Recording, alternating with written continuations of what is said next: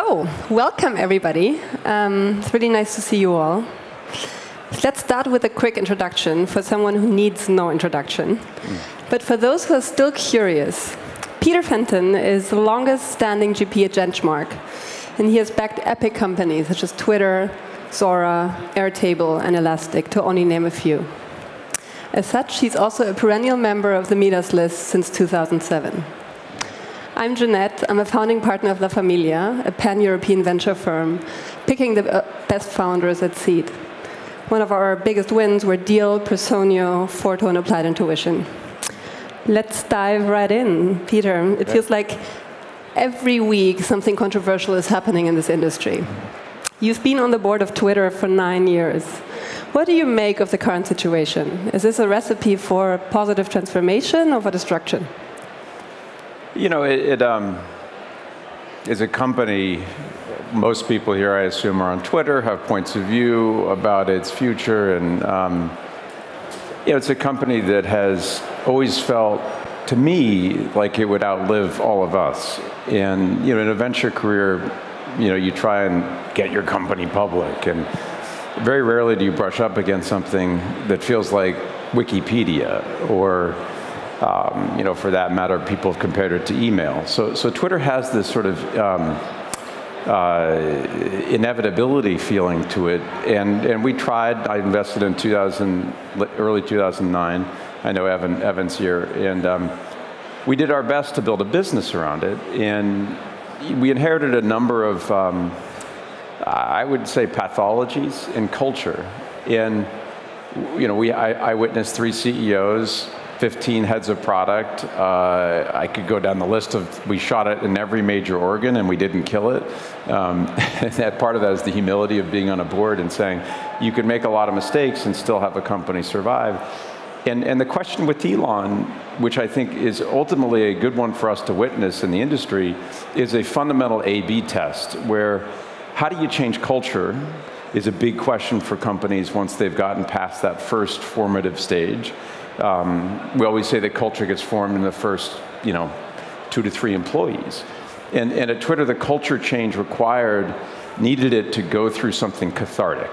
And when Jack took over as CEO, you know, the change was, I would say, incremental. And I think Jack wanted to change it fundamentally, but he didn't. And so with Elon coming in and saying, half of you are gone, there's a completely new reality and all that, I almost think it doesn't matter as much as we like to have the great man theory, maybe not in Finland, but in the United States, we have the great person. I think it could be anybody that just said, half of you are gone, now let's just do more stuff and see what works. And we're likely to see, I think my instincts are that we're going to see major areas of opportunity and growth amidst the mistakes, which people can point to. But my sense is that, and I have a bet with my partners, you know, in 5 years, is Twitter going to be worth more than the NASDAQ at the close of the transaction? And my strong instinct is it will be. Not because Elon is a great man, but because the underlying possibilities of Twitter haven't really been manifest. You know, the last thing I'll say on this is when you invest in a company, you kind of have a genotype of the company, and that leads you to have a theory about the phenotype. Like when Twitter was blessed with, I think, $100 billion, maybe a $500 billion genotype, and our phenotype was a $30 billion, it didn't feel very good. You might think, oh, it's Twitter, everyone doesn't know. But the potential always felt an order of magnitude more than what we were manifesting. So the stories of today, the echo chamber of the valley, are all the mistakes that will be made. But you know what? Twitter should be making those mistakes. And we were so guarded and defensive and closed that Elon coming in and disrupting it, I think, is one of those Jeff Bezos is a large investor in our fund, and we had a conversation with him about the style of leadership that Elon brings. And you can point to all the things that he does that are in the what you don't do as a manager. And he's sort of, there'll be books written about Elon's management style. I think that a little bit like Steve Jobs, you know, it's not so clear you should emulate it. In fact, it violates many of the tenets of what people would say is good general management. But the thing he gets right, and I think ultimately Twitter is going to benefit from, is to have radical aspirations and leaders set the horizon of the possible. And I think Elon will do that for Twitter in a way that it needed. And he's done that for the Tesla, obviously, SpaceX. And so that line of what's full potential Twitter look like, and then having radical faith, and then telling the team, well, that's the target. Oftentimes, if you say that, people laugh at you and they're like, well, that's just delusions. It's not visions, it's hallucination. But I think there are people, and Elon is one of them, who say it in a way that then reimagines what's possible for those people showing up to work every day. And it's a gift of his leadership, and I think it's one of those things that Twitter will benefit from. And I don't know, there are other sides of the bet that I made in our partnership, so I could be wrong. But it's interesting, right? Most founders only emphasize the upside. I think he said very clearly we could go bankrupt if we don't get this right. I think it's an interesting... Well, and I think that's part of Elon's magic, where it's... I don't share his value system. There's a whole bunch of things that he's done that I wouldn't do, but activating the individual sense of the possible also requires you to recognize that you're in the spine of a mountain and you could fall off either side, but that's what Twitter needs more of today. Then it's going to be okay. There'd been a learned helplessness inside of the company, and I think by shocking the system, it activates a part of the organism that had laid fallow. So. Speaking of culture, which you mentioned earlier, jumping from one bomb to the next, FTX. What do we make of that as an industry?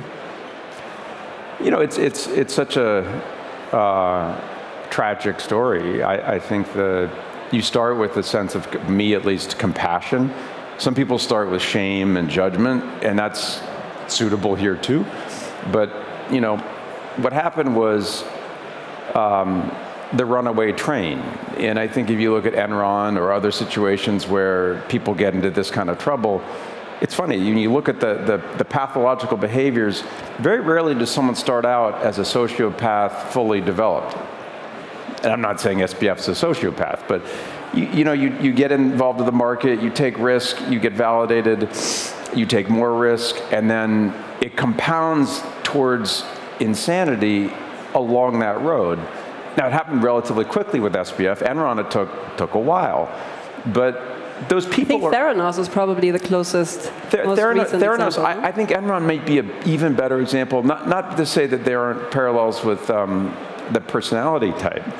Where the highest parallels are is in governance. And I think when we look at FTX and we look at what happened with SBF, you say, well, where is the board? And there was no board. And where are the And we were involved with a couple of companies that were sort of gained notoriety in the last generation, WeWork and Uber, and served on the board of both those companies. And I think we had personality types that brought governance into the foreground. Usually governance is in the background. It's like a shared space of trust that you have, that we're not doing this for me or for you, we're doing it for the common shareholders' purpose, the purpose of the business. And in the case of both WeWork and I think Uber, it's now well documented, governance became front and center, where we were in conflict with our entrepreneur, which is sacrilege for us, because they're the reason we exist. So to go into, and both those cases were highly stressed. It's well documented now. I don't think that happened with SBF, and I'm not sure it happened at Theranos. And so, in many ways, if you don't subscribe to free will, and most of us don't, the system that SBF had created gave him the outcome. And so I think as fiduciaries, we can say, is the system, does it carry the integrity of what we want to do to be there for the founder? We're all parents. I have 5 young children. You have a few yourself. And there's something you learn in parenting, which is false empowerment. And I've done it. It's not like wrecking $6 billion, but it might be staying up all night with an iPad. And so am I to blame when my child is, use the iPad all night? I kind of am, because I didn't set the boundaries, these aren't fun conversations. They're not the easy path in a relationship. But if we don't represent that in our industry for these companies, then it's not that we let that individual down. We let the next SBF down, and we let the fiduciary responsibility that we have down. And it's a tough thing to work on because, you know, we talked a little bit about the great founders. You know, how different is Elon from SBF or from Elizabeth Holmes? And one of the stories that people struggle with in this era is, well, that person's good or bad. Get rid of, my view is, get rid of the labels of good and bad. They're not honest and dishonest people. They're human beings, and we all are fallible in many ways. And that fine line between, and I think it's finer than we're willing to admit, projecting a future, inviting people into a shared hallucination, which is most startups, versus telling a lie. And I think the first lie for many of these people is the relatively easy, and then it compounds. And then next thing you know, you're so far down that path, and this happens in geopolitical systems, it happens in companies, and of course it happens in individuals, that at the end of that path, it's sort of unrecognizable relative to where it started. So I think some of the narrative today that, oh, SBF was a bullshit artist, he was a fraud, it's like, it's not so easy. And in all of us, we have those aspects, particularly entrepreneurs. When have you crossed the line? And I've been there. I've been there raising money where we're telling the downstream investor, you're telling them a story. And that story has a lot of risk associated with it, which you tend to suppress. And now, the governance thing, the systematic governance thing, I think is it's an acute common thread, causal, I think, with what happened at Theranos and what happened at FTX. But versions of this are going on at most companies, which is like, the board, governance, it's all that boring stuff. But that dance is important. But I think that's an interesting question, right? What makes for a great board? Because you mentioned previously that boards are just very ineffective, and I would agree with that. Like, what would make for a really good board meeting all through the life cycle of a company? Yeah, I had the pleasure of sitting on a Docker board meeting when I got here last night for 5 hours, or actually 3 hours, but it felt like 7 hours. And Docker is such an interesting story. Now, maybe if you aren't developers, you don't know Docker. If you're a developer, you have it on your desktop. There's 15 million people who have Docker. To me, the story of a great board is told through a company story. So Docker had a gilded board.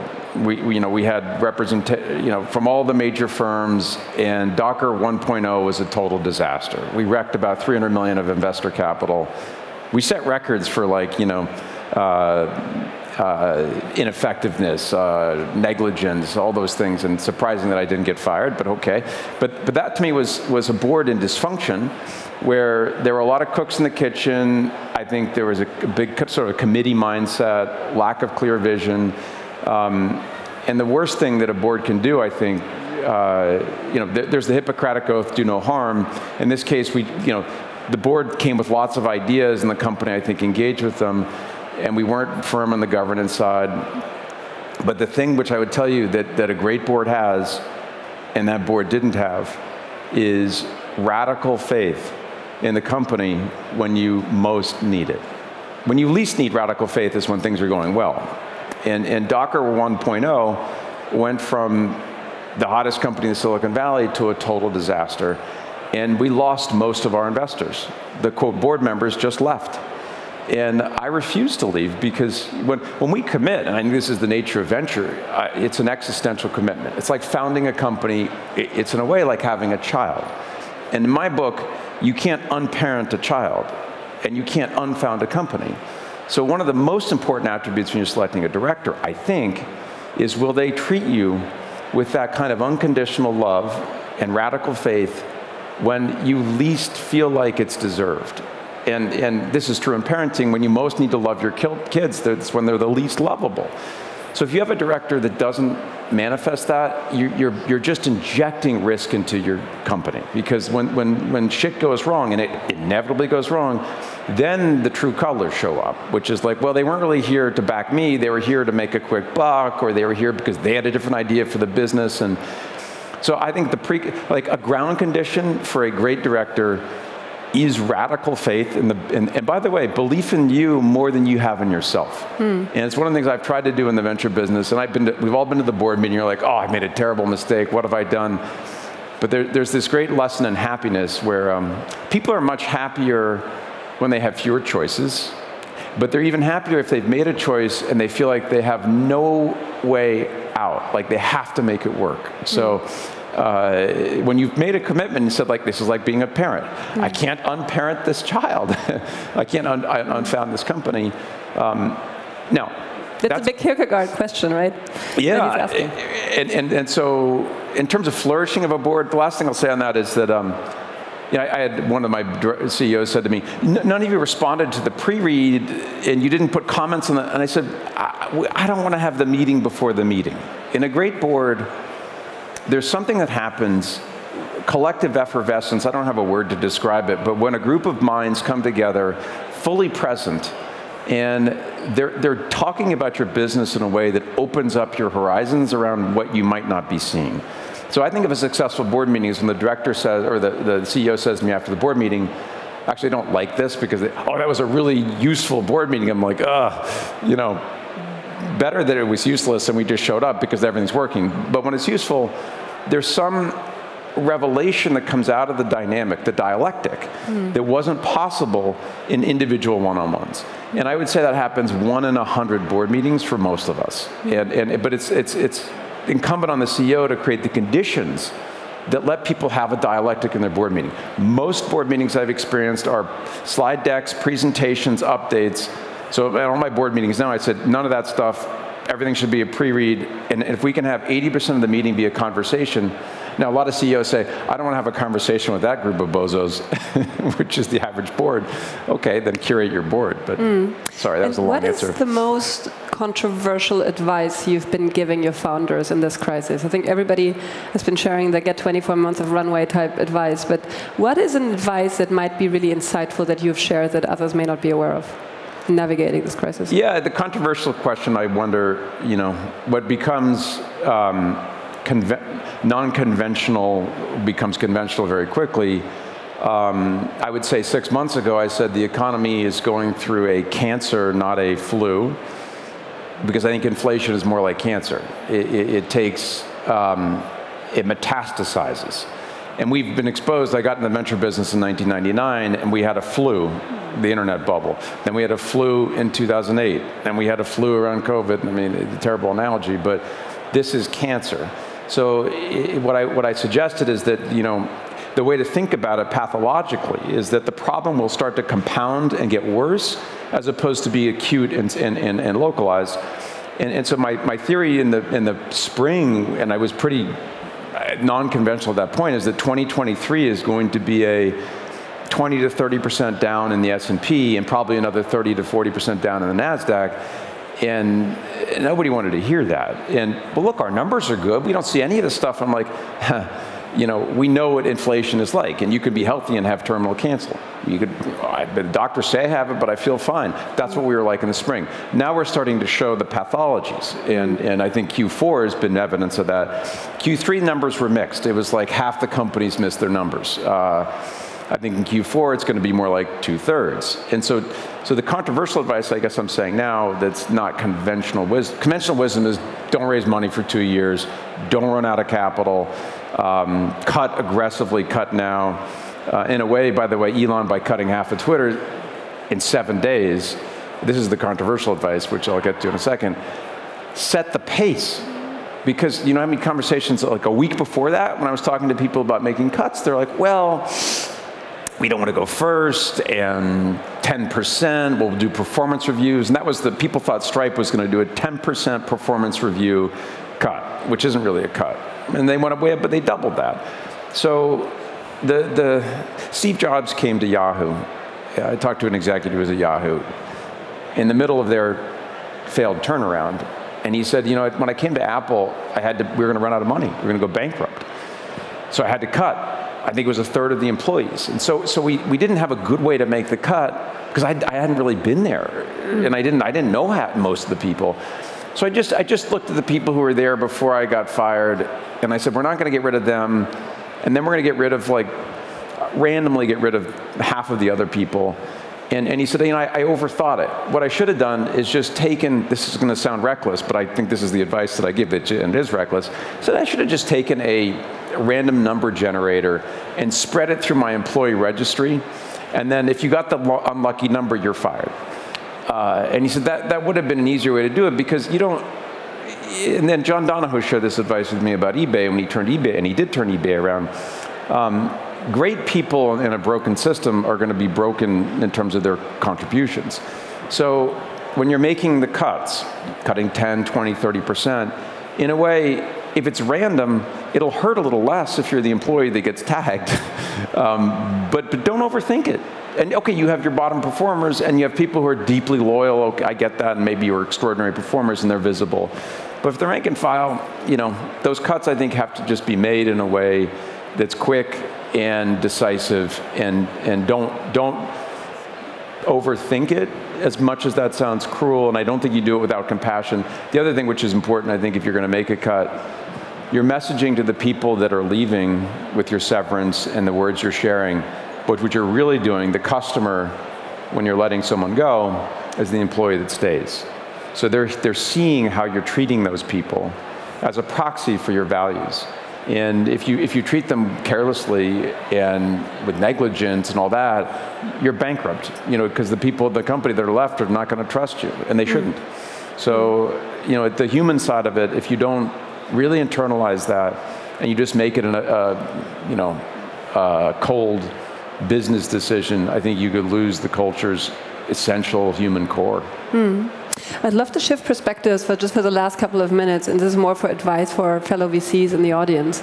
You said something recently that actually makes me think we're kind of two people in like parallel universes where we could have been philosophers or artists. You talked about a poem being most similar to, or the authenticity you're seeking in a poem being very similar to what you're seeking in entrepreneurs or companies at the early stages. And I actually used a similar analogy in the past where I said like artists are a lot like, similar to entrepreneurs, and that when you look at an early stage company, it's a little bit like looking at a Picasso drawing, right? There's no paint, the bird doesn't look like a bird, but they're kind of the early innings of a new language. Can you maybe elaborate on where you get this poetic kind of authenticity moment with founders when you first meet them?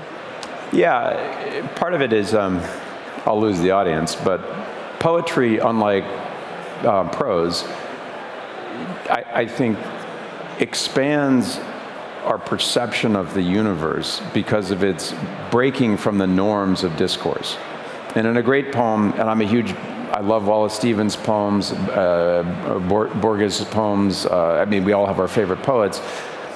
But when you read that poem, it slows down time, it expands your understanding of the universe in a way that changes it. It's not like, well, I just read another point of view.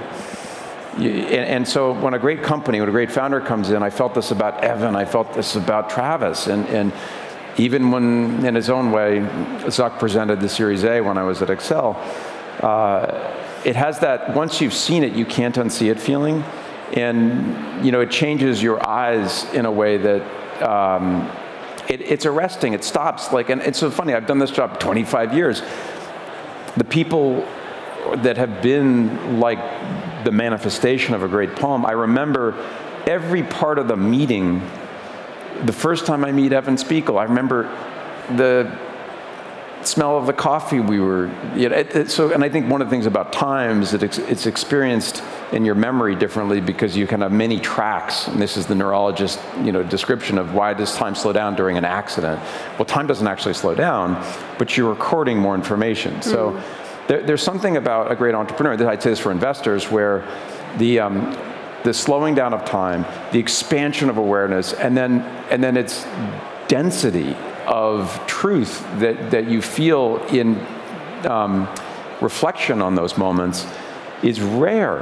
What's crazy about our business is I can spend, unfortunately, 3 years, 4 years, and never feel that way. But I got to invest, I got to fund, I have partners, I feel like I got to be productive. And I remember meeting Nicola at So Rare, and it's weird because usually about 3 minutes in. And this is sort of weird in the sense of, okay, well, you have to do due diligence, you have to ask good questions. But when you hear about trading cards, fantasy play on the blockchain, and then Nicola expresses it in a way that's so pure, you just sit there and think, okay, well, that probably won't happen again for another 5 years. I should enjoy this moment. And so. Amazing. Peter, I certainly enjoyed this moment very much. I think so did everyone. I could continue this conversation for hours, and hopefully we get to do so afterwards for a coffee. But thank you guys all for listening, and thank you, Peter, for these incredibly valuable insights, especially in times like these. Thank you.